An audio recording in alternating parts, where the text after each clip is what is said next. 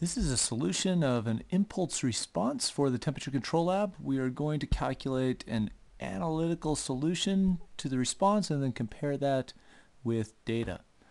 There is the link here that you can follow along with the source code or the results if you need the solution. And the very first thing that we want to do is just generate some data. So we're going to use this script right here. Don't forget to not just copy it, but come down to the bottom and use the get code link. And that will give it to you in raw format. You can create a new Python file.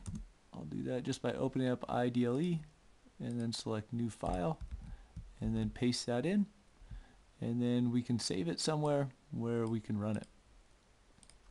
And I'll just call this generate data.py. Alright, we're going to go ahead and run this, and if you're connected to the temperature control lab, it will start and start collecting data, and then it will turn on the heater at 10 seconds, and then it'll start to heat up.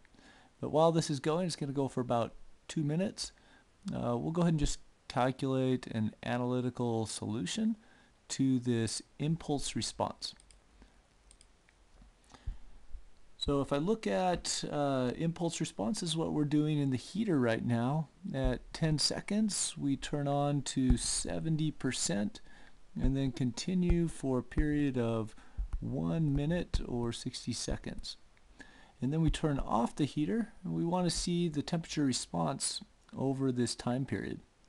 We're going to use a first order plus dead time model that we reviewed earlier in the class, and we're going to put this in terms of deviation variables, where the prime means that you are subtracting the steady state values or the nominal conditions.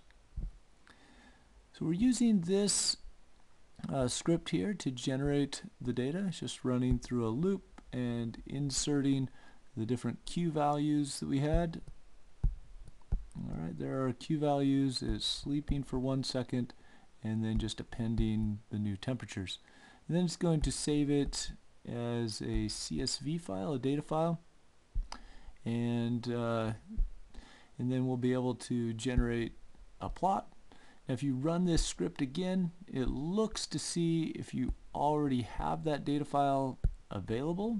If you have it available, it's just going to read it in and it won't collect the data again. So you can use that when you're adding the analytical solution below. We're going to use these values for Kp, tau p, and theta p. We could also optimize those, but in this exercise, just go ahead and use those and compare the solution with the data.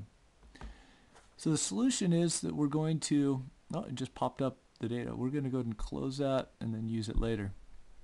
Alright, so the solution is that we're going to run through with this differential equation. We're going to start with the differential equation right at the top and then take the Laplace transforms to get an analytical solution. Alright, so just starting, we're going to take the Laplace transform of the one on the left. Okay, so we had tau p dt prime dt, okay, equals minus t prime plus, and then we have kp times q1, and that is t minus theta p. We're just going to take the Laplace transform just of this very first one, and that gives us this expression right here, where we have s times t of s minus our initial condition, because that's in deviation variable form. That initial condition is going to be equal to 0.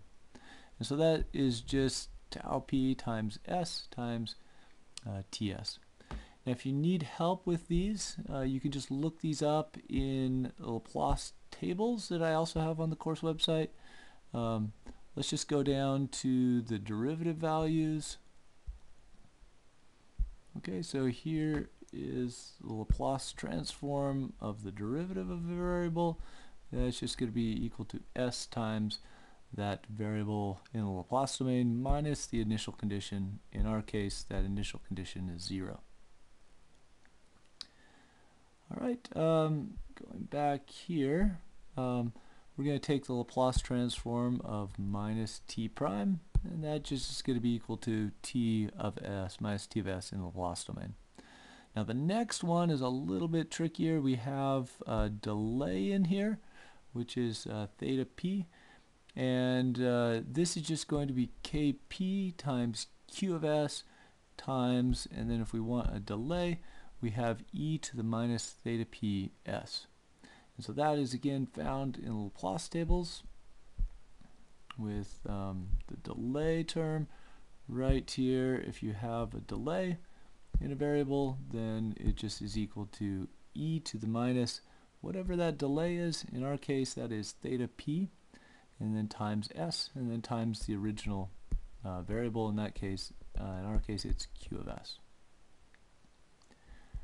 Alright, so we've transformed all three pieces of this, and then we just put it back into this algebraic expression where we've transformed this overall differential equation into an algebraic form in Laplace domain. Then what we're going to do is just collect all of these t of s's onto the left hand side of the equation and separate it and do some algebra to get t of s as a function of q of s. So another thing that we need to do is come up with an expression for q of s. As you saw up above, we went up for 1 minute, starting at 10 seconds and then ending at 70 seconds. So this step up is going to be, okay, I'll just go ahead and do plus 70 right there. That is just going to be e to the minus 10 times s. And then that is going to be multiplied by 70. So that is a step up. And I'll do 70 divided by s right here. Okay, that's going to be our step up. And then our step down is minus 70 divided by s, e to the minus, and then that is going to be 70 seconds later. Okay, so that's our step down. So q of s is going to be equal to 70 divided by s, e to the minus 10s. Okay, and then I'll just do minus, and then e to the minus 70 times s. So I'm going to plug in this expression right here into this equation, and then we'll do an inverse Laplace transform. Now that we have everything in terms of s, we can do an inverse Laplace transform to come back to our original our solution, our analytical solution in the time domain. So let's go ahead and just do that. I'm going to go ahead and just write out this expression. T of s equals kp. I've given you the values for those. Tau p s plus 1. And then I have e to the minus, and this is going to be 15s. I said 15 seconds for the time delay. And then we're going to multiply by 70 divided by s times e to the minus 10s minus e to the minus 70s. Alright, and then if I take these two and combine them, e to the a, e to the b is going to be equal to e to the a plus b. So this is going to give us, in simplified terms, it's going to give us 70 divided by s times kp divided by tau p s plus 1. And then I have, let's see, combining these together, I'm just going to have e to the minus minus 25s Okay, minus e to the minus 85s. Alright, now I can take and do an inverse Laplace transform.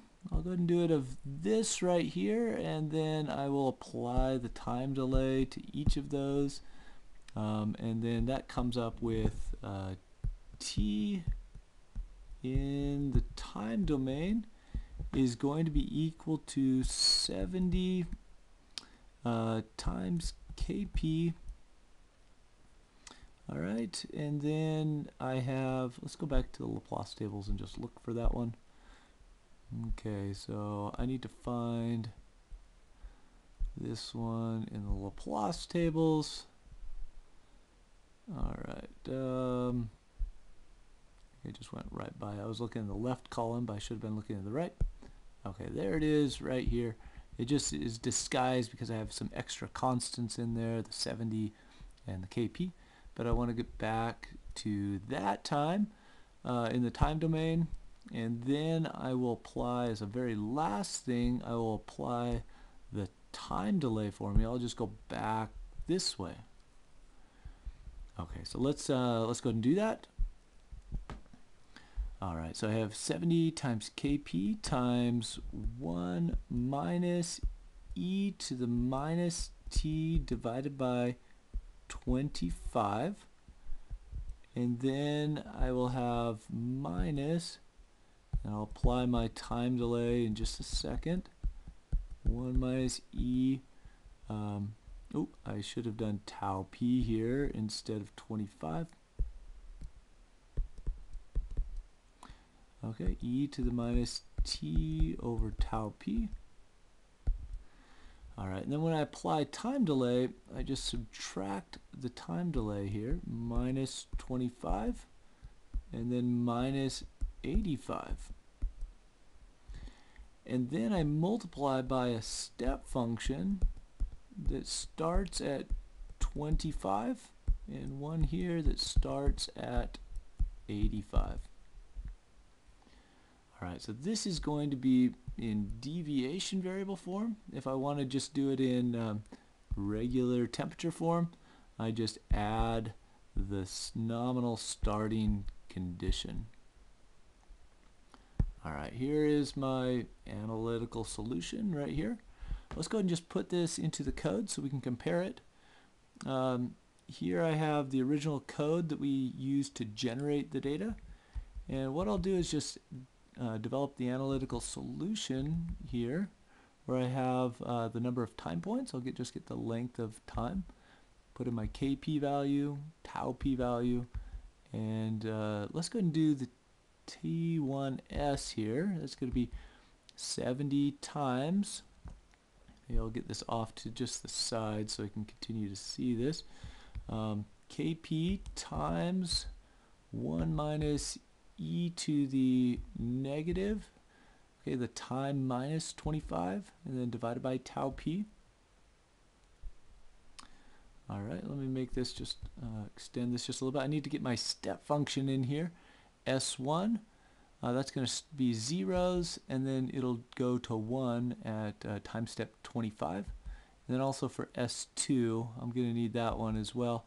That one's going to start at 85. Okay, so I'll just multiply that by S1, and I'll subtract, and then continue on, and have the same thing in here, just by S2, and put in 85 instead. And I need to add the nominal condition. Now I'll add that to the plot down below, put in T1 simulated, or the analytical solution with the blue dotted line, and then I'll make that labeled. And let's go ahead and run this one. I should have the data there already. So let's go ahead and just close this out, and I will run this with IDLE, but you could run it in Jupyter Notebook or any other environment. Okay, so here is my measured values that I got, and then the predicted values. I came up with an analytical solution to the differential equation with this impulse response. We had a Q equals a step up, and then a step down. And we were able to compute an analytical solution and compare it to the data.